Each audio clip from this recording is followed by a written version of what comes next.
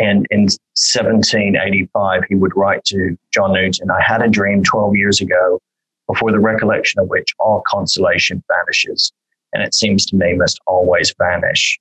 So we have words there of a man who, for the last 20 plus years of his life was living in constant distress and depression.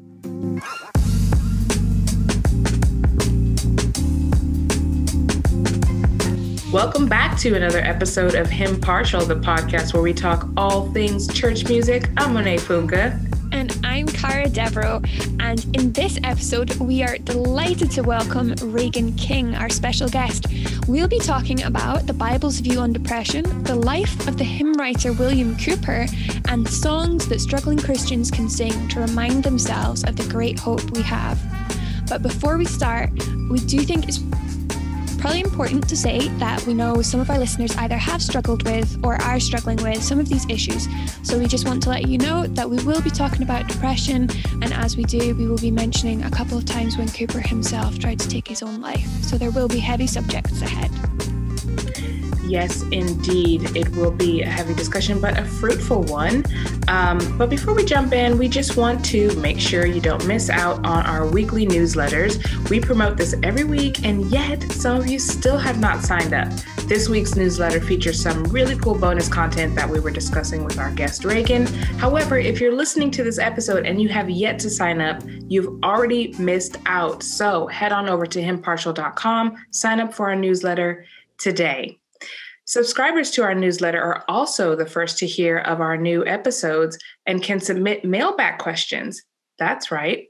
Like this week's mailbag question from a listener. They ask, "I don't really like the hymns/songs that my church plays on a Sunday. What should I do?" So this is a difficult question because there are any number of reasons that you might not like the hymns or songs that your church plays. One of the first things that you have to remember is that worship is about God and not about you and your taste. So worship, my pastor was preaching actually on this really recently, and he was saying about how worship is service to God. So it's you that is doing the serving. You're not there to be served. So if it's just a matter of, I don't like that they use a guitar, or I'm not keen on choruses, or I hate the organ, then to be honest, you kind of need to think about whether it's a taste thing rather than a theological issue. The other thing is that if you're a member of a local church, you need to both trust and submit to your eldership. And if they are choosing the music, then you need to trust them. You know, your pastor knows you. He knows what's good for you. You would hope that they're choosing songs that they want to edify you and to build you up. And if they're not, then that's a whole other issue. But yeah, caring about what you sing on Sunday is a part of why we do this show. So I know that in the past, I've thought that I didn't like the music in church. So the first Reformed church that we went to, I hated the organ. I didn't really understand the hymns and I didn't like them. But I started to pay attention to the lyrics. And that's something that I recommend, because pay attention to the lyrics. If you can't sing them in good conscience, then by all means, talk to your elder about it. Don't be rude. Don't come in like, this is heresy, we can't sing this. Just say, I've been thinking about this and could you explain it to me? Or have you thought about this sort of thing?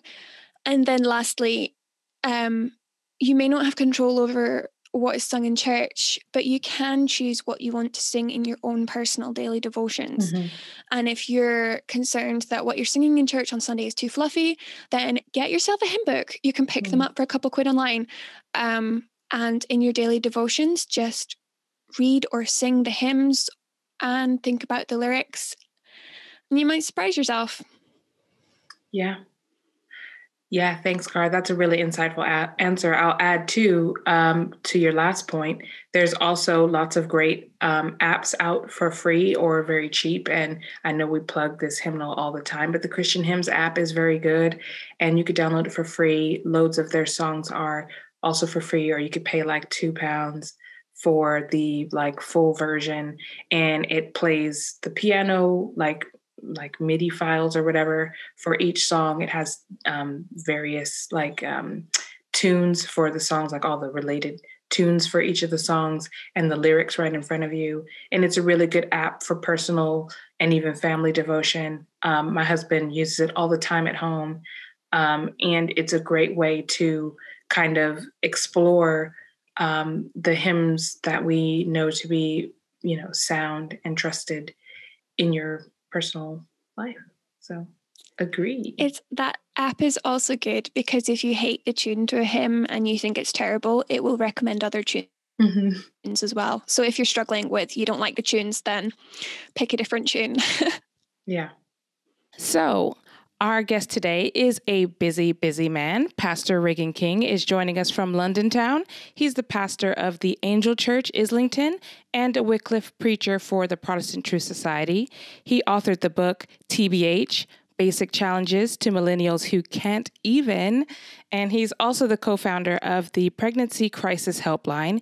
He co-hosts Behind the Headlines on Revelation TV, and Regan is married to Rachel, who I have to say is very lovely, and Regan has recently been promoted to proud dad to his son, Randall. Regan, welcome to the show. Oh, thank you. Thank you. It's great to be here.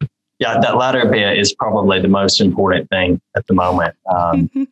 Every time I look at Randall, that's the baby's name, he just gives such joy, really happy days. Aww. Well, he's beautiful, and we can't wait to get down there, have you guys up here to finally meet him. Absolutely. He's chuckling away. He laughs inexplicably at different things. I wish I could know what he's laughing at, but it's good fun. How old is he? He's 5 months and 2 weeks time. Wow, that went fast. I know. And he's already in I think he's already starting to wear some stuff that's about 9 months size, and it's not all that big. So I'm fully anticipating that he'll be taller than me. Well, thanks for coming on our show, Regan. It's good to see you. We wanted to have you on because in recent years, you've written and spoke publicly about hymns and depression. And we think this is a vitally important topic, given our current global climate, especially at the moment. And maybe even just in general, as mental health is more of an issue these days, it's a lot more public. And in general, depression is not terribly well understood and often stigmatized. But before we dig in, how does the Bible deal with depression and how would Scripture define it? Well, it's such an important question to ask, and would say that so often I've come across unhelpful ideas and manner of speaking in Christian circles when it comes to depression. I've heard some people almost deny that the Bible has anything to say about it. Wow. Proverbs 15:13 says, "A joyful heart makes a cheerful face, but when the heart is sad, the spirit is broken." And it's that breaking of the spirit. It's that lowliness of mind and heart. It's a sense of immense burden. Sometimes it's unexplainable and inexplicable that can really point to depression in the scriptures. We see Job. He himself was in immense anguish to the point that he said, "My soul is poured out within me. Days of affliction have seized me. At night, it pierces my bones within me, and my gnawing pains take no rest." Just constant restlessness. Elijah, he at one point, after a very real spiritual high, when you would think he would be like on cloud nine or something, he actually asked that his life would be taken away from him. Jonah, again, seeing what many people would long for in their life and their service ministry. He's seen a whole city come to a place of repentance and transformation and change. And he asks that God would take his life from him because he can't bear the idea of these despicable people being saved.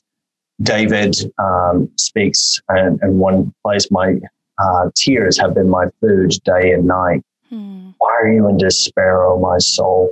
And there are at least 45 Psalms that show David specifically as one who, just reading the Psalms, you have to diagnose him with depression, both spiritual and mental varieties. Yeah, I mean, I think when I think of depression in Scripture, I immediately think of the Psalms and Job as well. But it's good to hear of those other bits as well, where it's very clearly something that spiritual men and women struggle with, and it's not a disqualifier, though I know that's not necessarily the topic of this conversation. When even if you consider, we're recording this in the week leading up to Easter Sunday, right before his betrayal and crucifixion, Jesus said, "My soul is deeply grieved to the point of death." So even Jesus can step in and relate to your depression. I mean, this idea that it's unspiritual is just, it's nonsense. Yeah. Yeah. And I mean, since this particular show is obviously about hymns, where do we see examples? I kind of mentioned one just there, but where do we see examples of singing in the midst of depression or being downcast in Scripture? Oh, well, throughout the Psalms, you have to go to the Psalms. There have been some points where I've felt particularly low and beaten up, and I've encouraged others in ministry and said, look, if you feel those moments where you think you're prayed out or you're just read through the Psalms, read them aloud, sing them aloud if you know the tunes. But if you don't know any of the tunes, make up the tunes. Just be in the Psalms, because there you see time and time again this very real element of highs and lows, victories and defeats, joy and sadness, just the cycle of life that, if we're honest, most of us go through. And so, definitely look at Psalm 6, Psalm 13, 18, 23, 25, 27.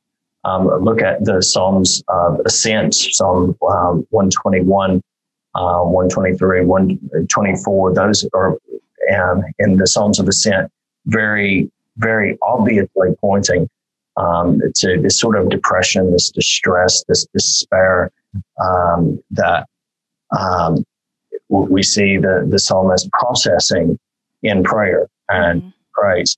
And the beauty of it is that so often in that process, after working through the sadness, after working through the tears, there's always a but. There's always a this is what I need. This is in you I have hope. So consider Lamentations. It's, the name gives it away a bit. It's a whole Bible book out of depression.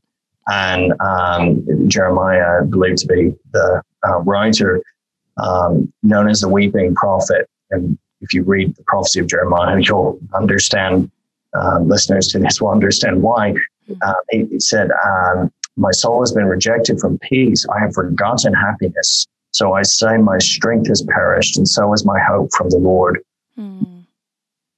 So, place after place, but particularly the Psalms and Lamentations. That's good too, because I know we've talked about it on the show before, but in this country particularly, there's such a strong psalm-only, exclusive psalmody kind of tradition in terms of what people will sing during a worship service.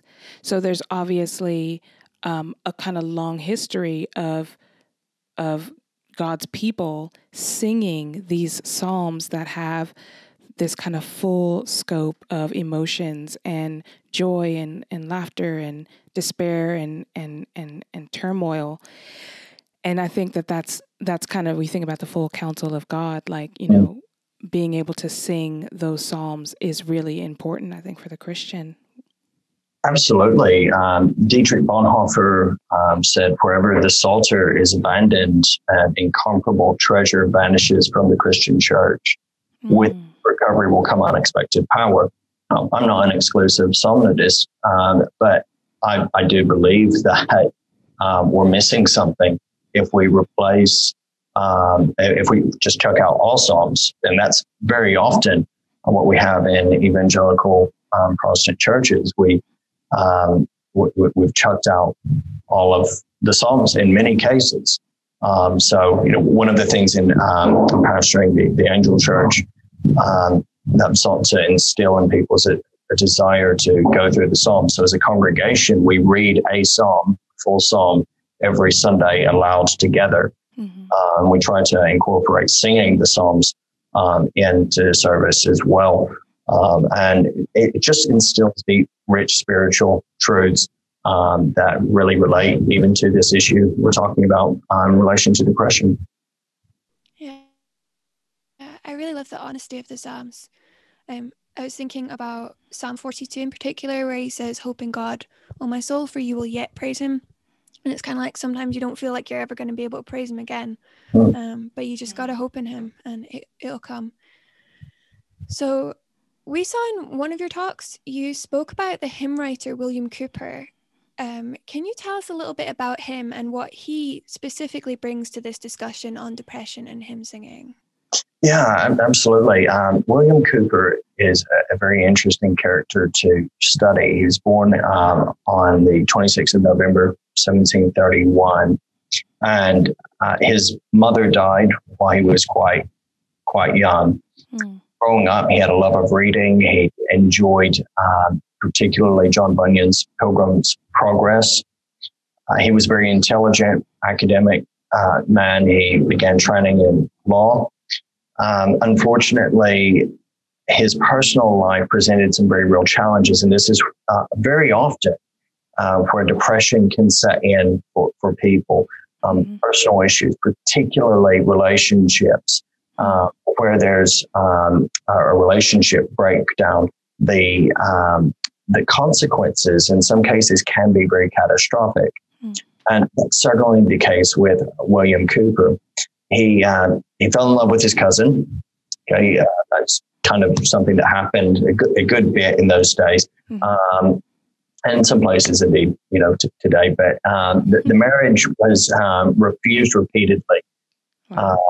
His cousin did apparently reciprocate, but the family were not keen at all, and in no uncertain terms was this put off by the cousin's father.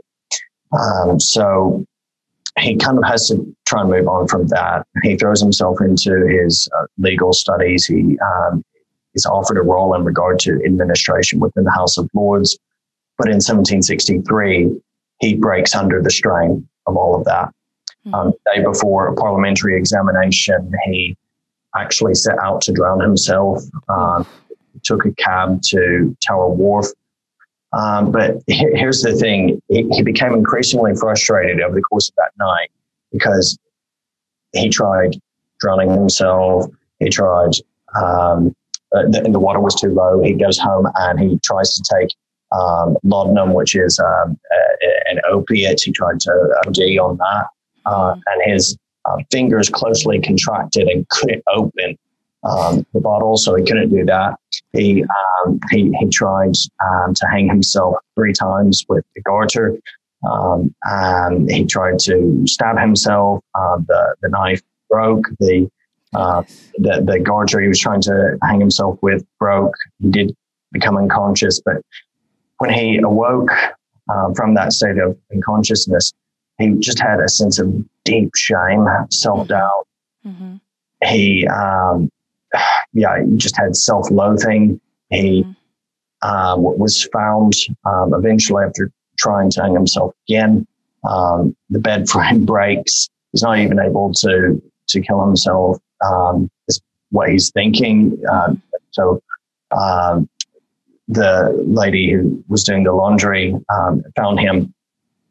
Narrator describing his experience as that he felt for himself a contempt not to be expressed or imagined.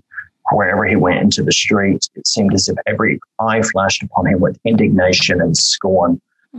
Felt as if he had offended God so deeply that his guilt could never be forgiven, and his whole heart was filled with tumultuous pangs of despair. Madness was not far off, or rather madness was already come. Needless to say, that canceled his career, and that's just the beginning. That's just the beginning of his story. Wow. And I know little bits about Cowper. My husband's a huge Cowper fan, and obviously he's written so many hymns. So it is interesting just to like get these real raw stories. I think sometimes we kind of whitewash, like, you know, his historical figures in the church. We go, oh, they're so wonderful. Look at his hymns. They're so lovely. And then we just, don't talk about the real pain that this man was going through. And I would believe, and you could tell me if I'm wrong, would produce such rich hymns. The hymns that he came up with came from this kind of real experience and fight within himself, and with God. Absolutely. Prior to that, those suicide attempts, Cowper was not a Christian. He was someone who wrote a lot. He did a lot of poetry. He was a celebrated poet in his own right, in a secular capacity. But Cowper wasn't a Christian, and so while he had this belief in God, he did not sense any right relationship with him at that stage. So, he felt himself to be nothing more than a dirty little thing, he would write, in the eyes of God. And after his marathon of failed suicide attempts, was admitted to mental asylum by his father. It was there that the presiding doctor was Christian, presented the gospel to Cowper, and prayed with him. One day, he was reading the story of Jesus raising Lazarus from the dead, John chapter 11. And he read Romans 3:25. And it was there that William Cowper would speak of how it was as though his eyes were opened by God to the beauty of grace offered in the gospel. He would write in his journal, "Immediately I received the strength to believe it, and the full beams of the Son of Righteousness shone upon me. I saw the sufficiency of the full atonement he had made, my pardon sealed in his blood, all the fullness and completeness of his justification. In a moment I believed and received the gospel. My eyes filled with tears and my voice choked with transport. I could only look up to heaven in silent fear, overwhelmed with love and wonder." So that's how he came to faith. What actually got him really where he was writing hymns was encountering John Newton. I know John Newton is known for writing Amazing Grace, How Sweet the Sound That Saved a Wretch Like Me, and so many other hymns. And it was Newton who became a leader in a church there where Cowper was. It was through Newton's friendship with Cowper that they began to write hymns together, compiling them. They called them the Only Hymns. And we see that was of immense help and benefit to Cowper in dealing even with his ongoing issues of depression. Because some people might say, oh, well, it would have ended after he became a Christian. No, he had struggles. And they, at times, very, very bad, even worse than they had been. But it was through the writing of these hymns and singing of them, and through his friendship with Newton, that he was able to view his depression with perspective. Wow. Sorry, Cara, go ahead. I was just going to say, I remember when I was reading about Newton that I think Newton records in his diary at one point that he did manage to interrupt another suicide attempt by Cowper after he became a Christian and they were living in Olney. So yes, the issues didn't just kind of disappear. Definitely not. It's kind of odd, Cowper had one of slightly weird relationship with this family, the Unwins, and a kind of a weird relationship, particularly with Mary Unwin. Some would say it was probably too close.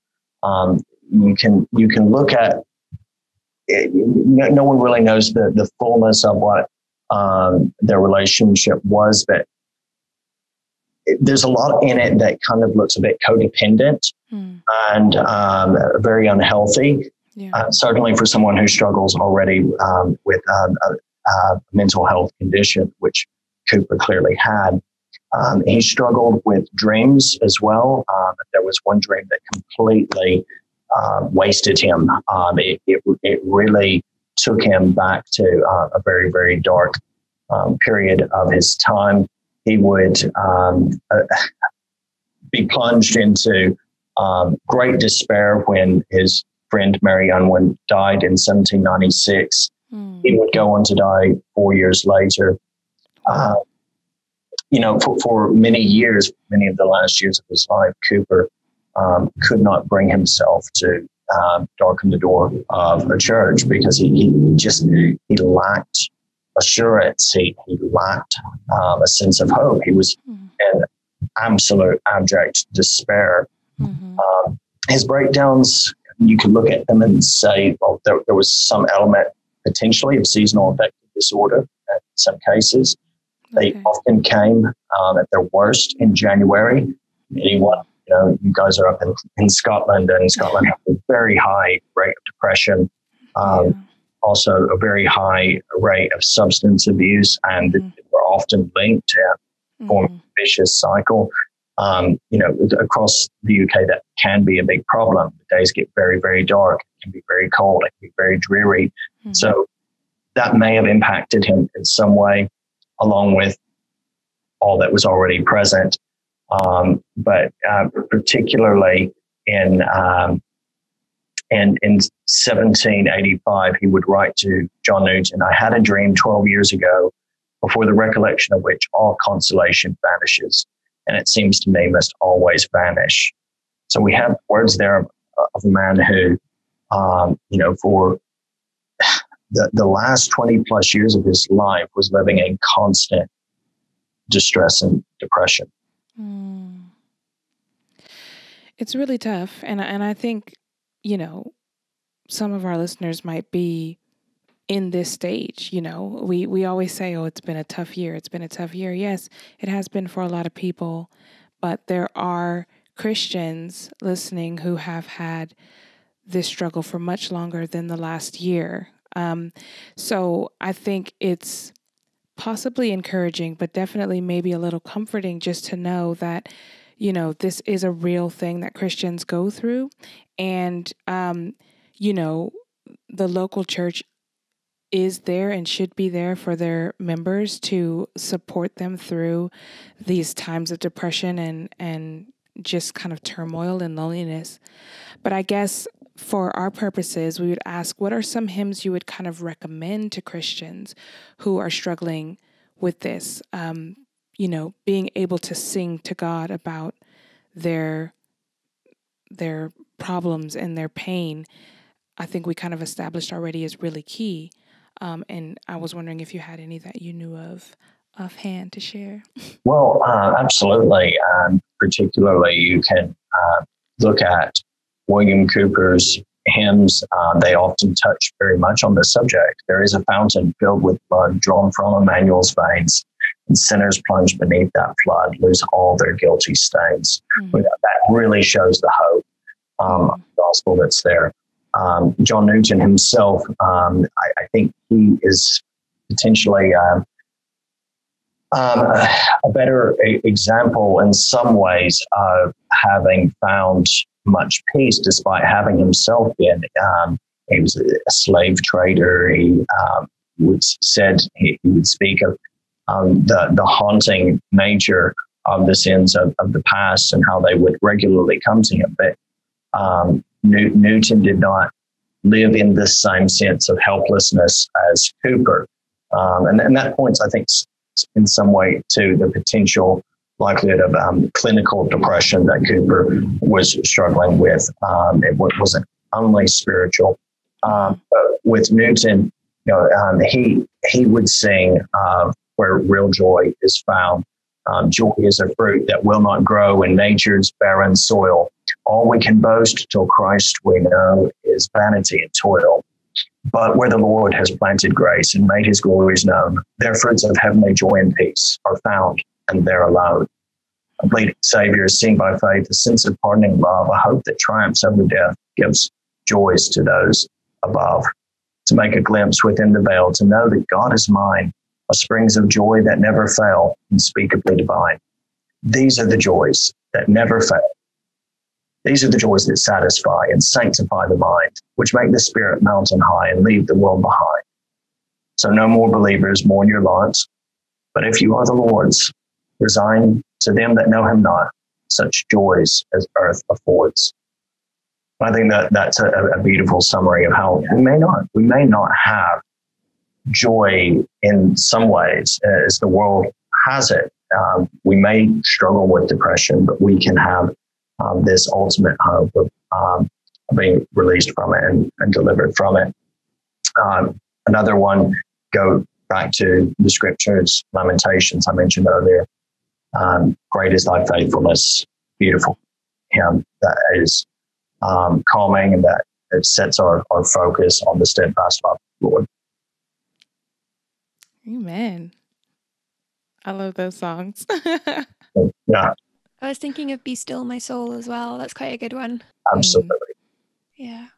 So this is a really horrible, mean question to ask you. Go on. But what is your personal all-time favorite hymn, or 2 or 10? It's a really difficult one. And I'm going to narrow the definition because I'm going to keep it to hymns, right? I'm going to keep it to hymns. So all right.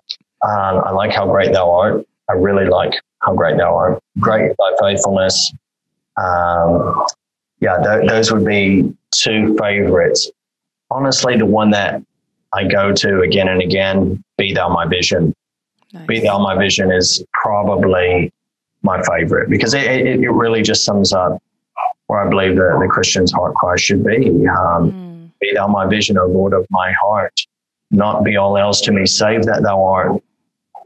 It looks at what we desire and what we want in life, and then aligns our focus. It's a prayer, really. Mm-hmm. So I'll go with Be Thou my vision.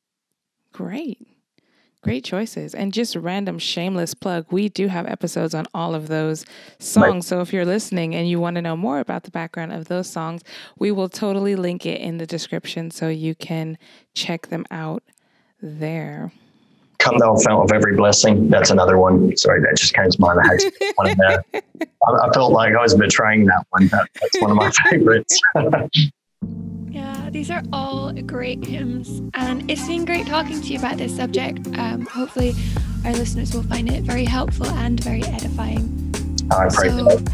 You can find Regan at Regan Blanton King. That's Regan Blanton King, but without an A in Blanton, on Twitter. Or you can follow his pastoral work at The Angel Church. Much easier to spell. Regan, it's been such a pleasure. We love having you, and thank you so much for making time to come and talk to us today. Oh, thank you guys. It's really been a joy.